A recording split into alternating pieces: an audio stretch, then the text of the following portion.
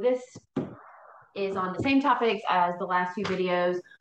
So make sure that you look at the directions. They're going to tell you whether it is a circumcenter or an incenter. So let's look at number 7. So number 7, the directions say if P is the circumcenter of AB, find each measure. So every time that you read your directions, you really need to think about what it means. So as soon as we get this up.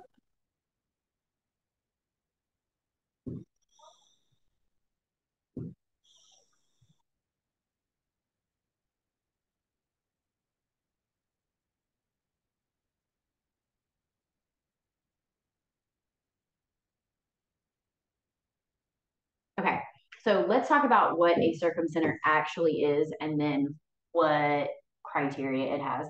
So circumcenters are created by perpendicular bisectors. So P is your circumcenter, and it's where the 3 perpendicular bisectors intersect. So perpendicular means all of these are right angles. Bisector means that it's splitting the sides in half. So it splits AB into AD and DB. Those 2 pieces are congruent. AF is congruent to FC.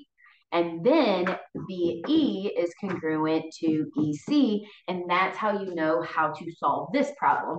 So because you were given the circumcenter, you know that E is the midpoint, which means these 2 segments are congruent. If they're congruent, their measures are equal. So you can set up your equation. 13x minus 51 is equal to 10x minus 33. And then we've solved equations like this all year. You solve for x and then make sure you plug in to find BC, which is going to be the whole side length. Okay, so that is how you are going to do number 7. Number 8 is very similar. You still have the circumcenter.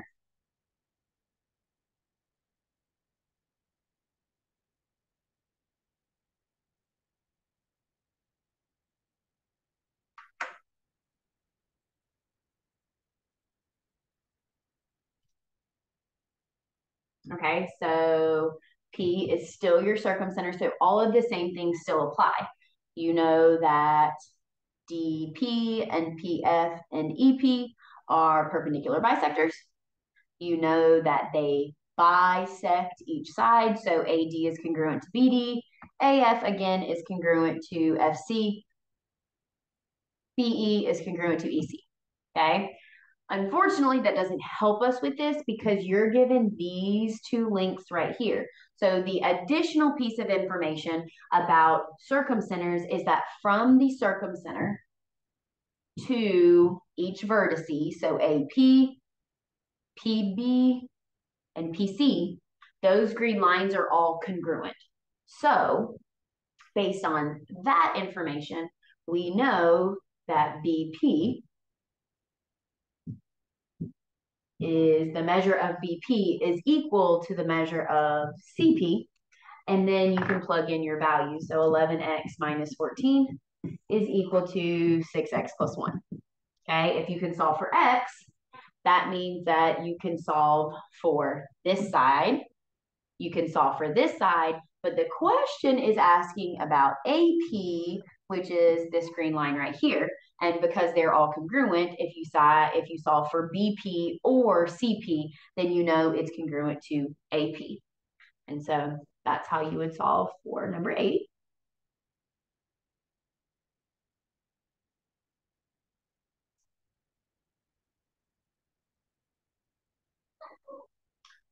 Number 9 is a little bit more involved. You got to do a few extra things here, but all of the same things still apply. You're still given your circumcenter. So P is still your circumcenter. It's the same triangle, just with different measurements.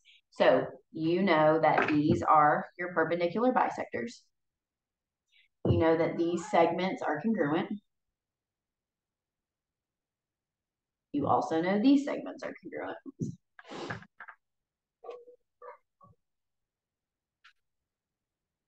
From your vertice to your circumcenter. So these green lines are also congruent.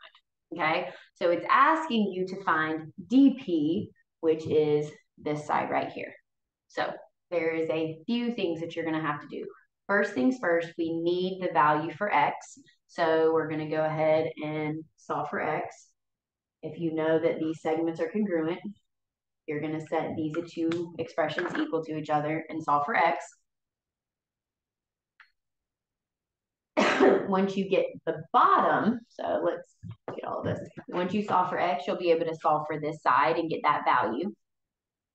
Once you have that value, then you can apply what you know about these measurements all being congruent to find this side. And then to find DP, you have your right triangle. So if you look at that triangle like this, the bottom is 2x plus 14. So once you get that value, you'll be able to solve for that side. Then you already have enough information to solve for this side right here. And so once you have both of these values, you can use the Pythagorean's theorem to solve for this short side right there.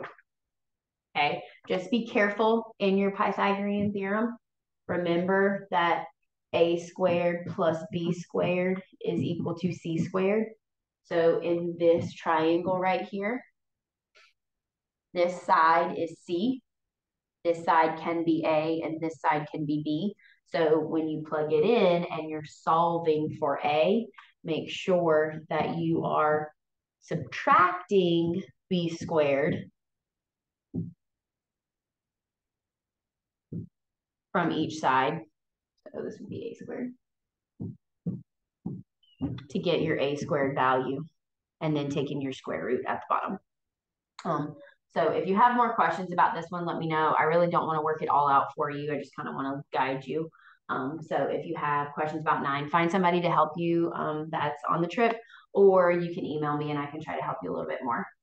Okay, so now we're going to go to the back, which is talking about incenters.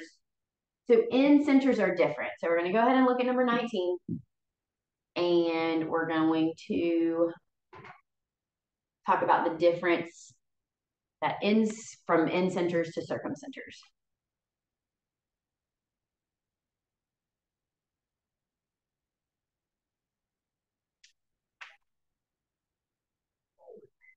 Okay, so this tells you that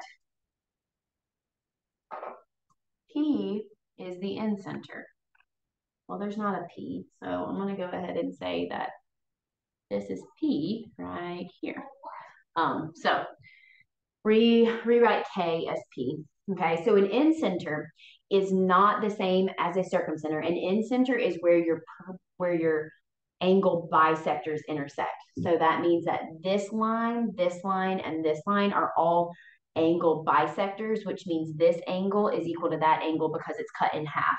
And this angle is equal to this angle because it's cut in half.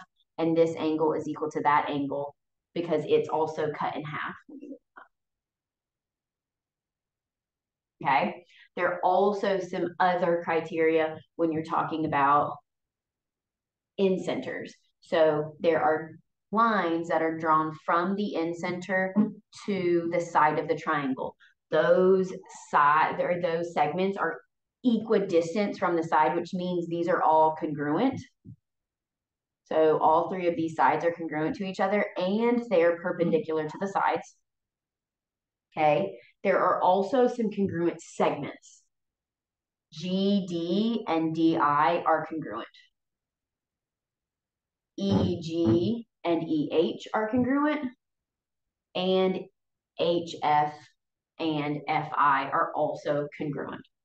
So with all of that information, we're trying to figure out how to solve for this angle measure right here. So some things that you know, if these angles are congruent right here, that means if one's 27, the other's 27.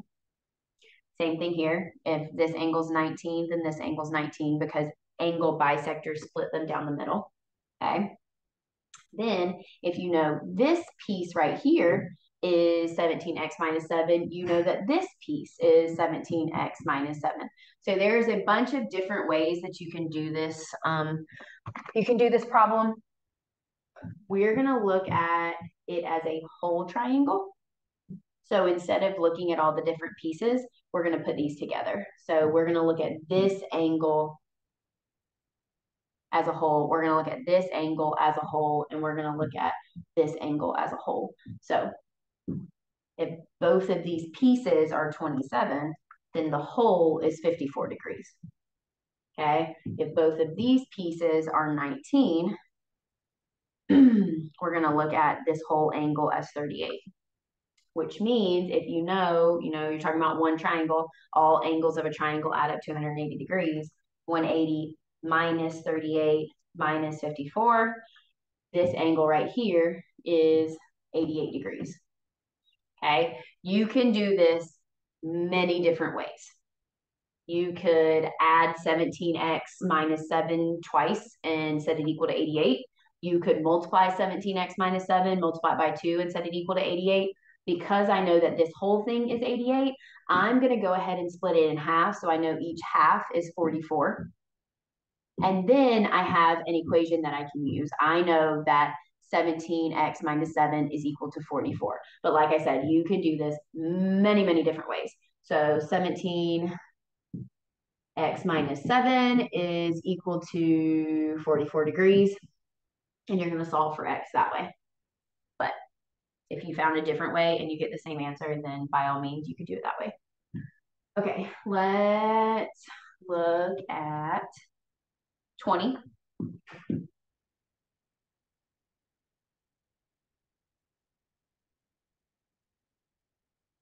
I'm not going to tell you how to do 20, but we are going to talk about it.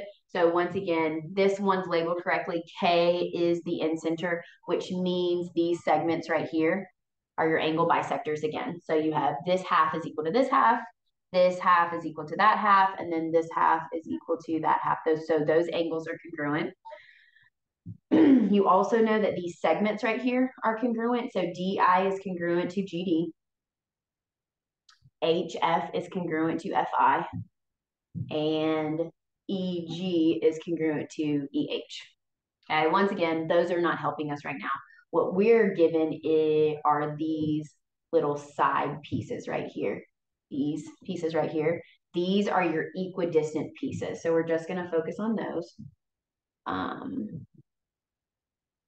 And from your last worksheet and from discussing this, we know that from the incenter to each side of the triangle are equidistant. Those distances are equal and they are perpendicular. So if you know that two parts are equal, then you know that their measures are equal and you can set those expressions equal to solve for x. Once you solve for x, then you can plug it in to find ki.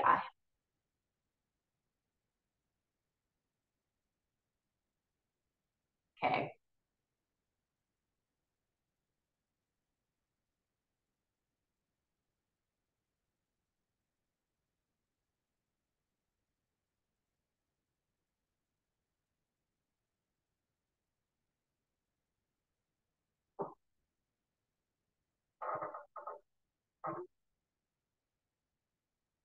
All right, we'll do this whole one together. Okay, once again, K is your incenter. If K is your incenter, that means that the distance from it to the sides of the triangles are all equal in length. So you know all of these are 18 and they're perpendicular.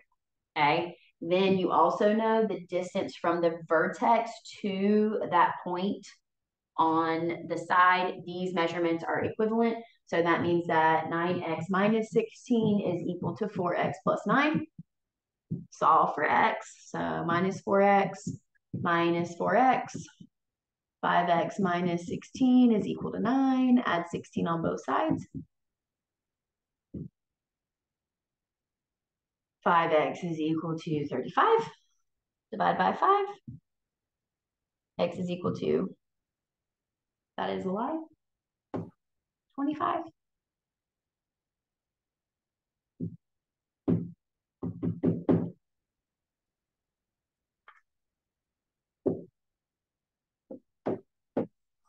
Nothing's working.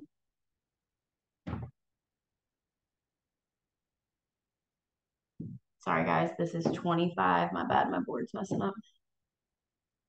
9 plus 16 is 25. 25 divided by 5 is 5. So x is 5. Okay, so let's see if it's fixed yet. Okay. Unfortunately, it's not. So we're going to have to just deal with it. So x is 5. All right, so if we plug that in, 9 times 5 minus 16, 9 times 5 is 45, minus 16, you're left with 29. This should also be 29, but you can go ahead and make sure 4 times 5 is 20, plus 9 is 29 again. Okay, so you now are solving for DK, and if you see here, you have your right triangle. So you know, if you look over here and kind of separate it out, the short side is 18, the bottom is 29, and you're solving for your hypotenuse. So side is A, bottom is B, 18 squared plus 29 squared is equal to C squared. 18 squared is 324 plus 29 squared is 841 equals C squared. Add them together. 1,165 is C squared. Take the square root to find C. So C is about 34.1 units. And if you add it here, 34.1, it makes sense. It's the hypotenuse. It has to be the longest side, and it is greater than 29. So it makes sense. Sorry about the board. But so that is it on those. If you have any questions, make sure you ask me.